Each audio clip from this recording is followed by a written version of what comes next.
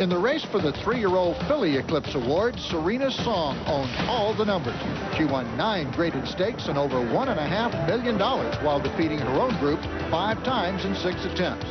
But the story here is what she accomplished outside of her division and how in each of her races following a loss, she rebounded with an eye-opening victory.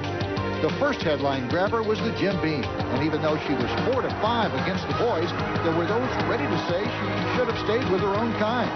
All she did was treat a pretty good field with total disdain, leaving them behind like parsley on a plate. Then came the Kentucky Derby debacle, a well-beaten 16th. But just 2 weeks later, Serena showed she hadn't lost a step as she romped by 9 in the Black-Eyed Susan. Then, following a defeat at 1-10 in the CCA Oaks, she picked on the boys again. Gary Stevens employed the winning colors Kentucky Derby move on the turn as Serena's song sprinted well clear. 46 flat for the half, and there she goes. Serena's song takes the lead, opens up by 2 on the turn, and now she's 3 on top, and she will take some catching. Racing in second position is Citadine, and Pyramid Peak is making his run on the outside, but Serena's song is in command here. She went 3/4 in 1:10 and 2, and Gary Stevens is riding Serena's song to a winning effort in the Haskell. It's going to be the filly over the boys, but now Pyramid Peak is coming on. Serena's song, she's going to have just enough left, and Serena's song wins the Haskell. It was indeed a sweet victory for owners Bob and Beverly Lewis, and especially for trainer Wayne Lukas, who had been hearing a lot of suggestions that the filly had been raced too hard.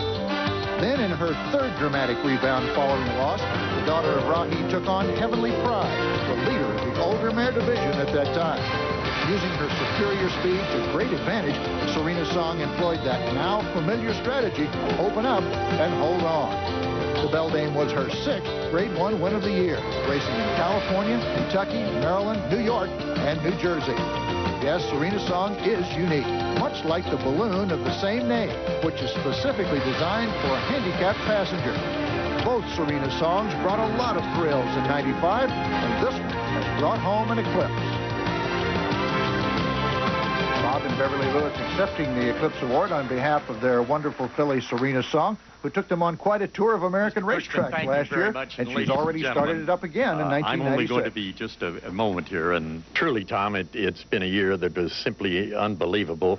And then to have her bounce back in her first race in a Grade 1 situation here, the 27th of January, was really a great thrill. That, you know, when you have had a layup with a horse for almost 3 months and one thing another, you have to ask yourself the big question. But Serena's song came through like gangbusters. She was just marvelous.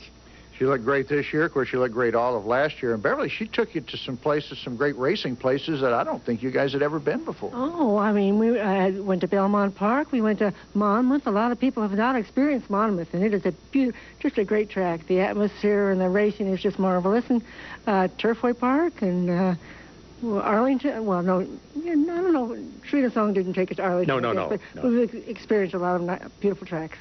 We really went around the barn, Tom, I'll tell you.